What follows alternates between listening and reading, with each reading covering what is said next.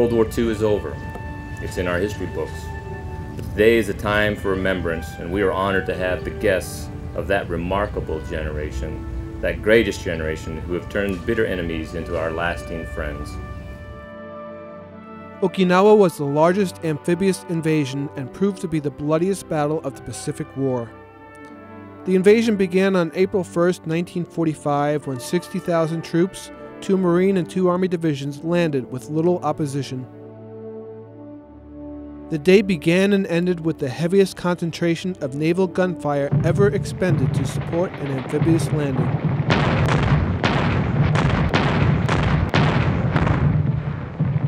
More ships were used, more troops put ashore, more supplies transported, more bombs dropped, more naval guns fired against shore targets than any other operation in the Pacific.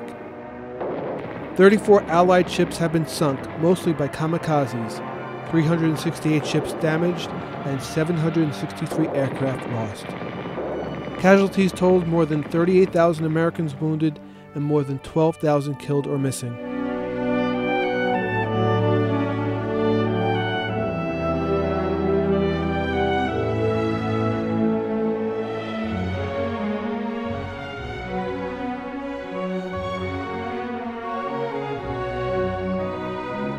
62 years later, Battle of Okinawa veterans Don Denker and Bill Cooper returned to Okinawa for a ceremony on Torii Station honoring their fallen comrades, as well as recognition for their selfless service to the United States so many years ago.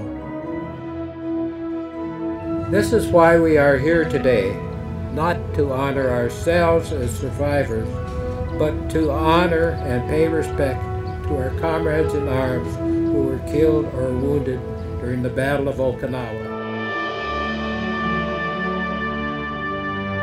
I was continually scared, I guess, and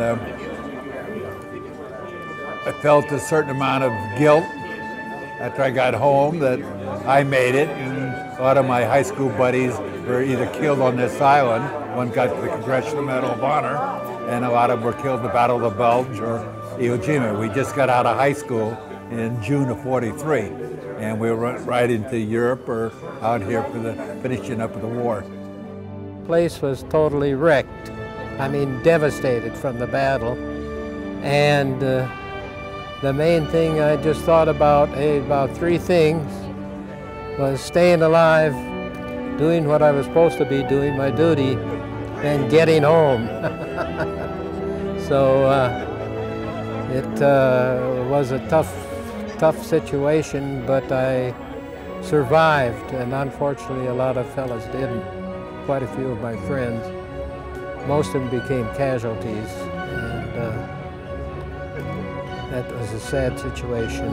No, I just hope that, my life hasn't been wasted, because I lived and they didn't. I tried to, be a good citizen. I found that avenue through scouting, and trying to put back something more than I took out in my life. Because I think there's a lot of fine boys growing up now that I hope I had some influence on.